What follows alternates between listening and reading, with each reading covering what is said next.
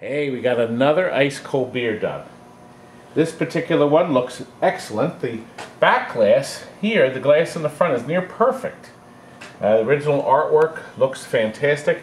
The play field behind it is beautiful too. Nice original overlay. We've put on brand new chrome T-molding.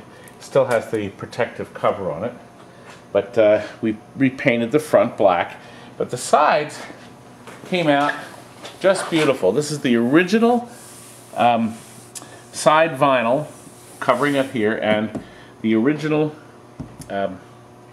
overlay, side art. So this is actually going all the way back to 1981. 82, I think that's when the game came out. Frank, come around, let's look at the back here.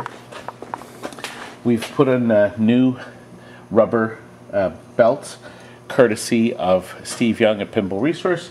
They are police force, the pinball machine police force, same belts, same material. We've adjusted the switches, the up and down switches. We put new bulbs in here. Boy, I don't know if, let me get this light here. Let me turn on the bottom. Let me show you what we did. This machine is going to Russia. So we have put in a voltage converter into the bottom to convert the voltage over to the, I think it's 240 there. The power supply has been reheated. We had to reheat some silver solder on that.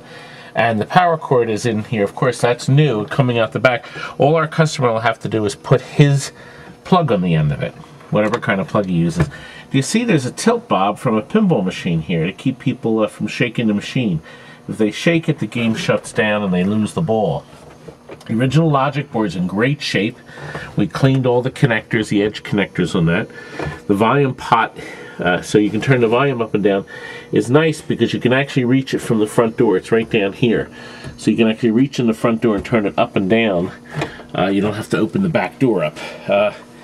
We've taken this apart and cleaned the traps and the channel so the ball return will come back just perfect. Frank, let's come up front again. Customer hasn't told us if he wants a free play button on it. If we put it in, we'll put it there, or we can leave it set up for coins. But game is playing great. We took this bar off and took it all apart, cleaned and oiled it. So the ball rolls just perfectly. And we have it set so you get that fantastic control. What a great game this is. This has become more and more popular over the years too. People really like playing this game. Except me, I can't look at that. Anyway, let's see if there's anything else I can point out on this baby. I think I show you in other videos, if you don't play the game for a while, this bar bumps up on itself. And that's settable too. You can actually go into the book and make adjustments and settings on the game. If you can get it all the way up to hole 10, this star, who's going to get that phone? Oh. You see that star here? That'll come on if you get up to the top and you were supposed to win a free beer or whatever the bar was going to give you at the time. That was entirely up to them. See what it's doing? No, if you don't walk away from it, it bumps it up when you're out. So sooner or later you're going to lose that ball. I doubt I'll be able to get number 3. No. That wasn't to be. Anyway, oh, Frank, the other side. Oh, you can hear the tilt sound. I just tilted it. Look at the sides on that. Really nice. Stephen only had to do a little bit of touch-up to this original decal. It just came out great. We have 4 brand new casters on the bottom.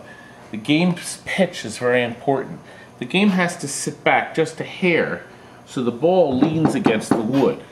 If it leans against the glass, it's never going to roll back. So once the customer gets to their house, they can adjust the casters. The nice thing is when they come in, the casters are all cruddy and rusty. 4 new casters on the bottom ensure an easy to adjust with your fingers. You don't need a wrench or anything. You get it absolutely perfect once it gets into the guy's house. So we're going to pack this on an overseas pallet and ship it out to Russia on Monday. How about buying a real arcade game for your house? My daughter Tammy will show you all about it. Have you ever thought of owning your own video arcade game? Well, come to TNT Amusements. We've got plenty of them. We have 100 different machines for sale in our Southampton, PA showroom. Where can you find classics like Galaxian and Mortal Kombat? Pack Pac-Man, Space Invaders, Stargate. Oh, and we have pinball. If you get tired of your game, we guarantee you generous trade-in credit. How about buying your very own shuffle bowling alley? Woo! Oh, I love touchscreen games. How about buying your very own bubbler jukebox that holds 500 CDs? It's electric! And all of our machines come with TNT Amusements exclusive 5-year service plan. Go to our website for prices and more info, TNTAmusements.com.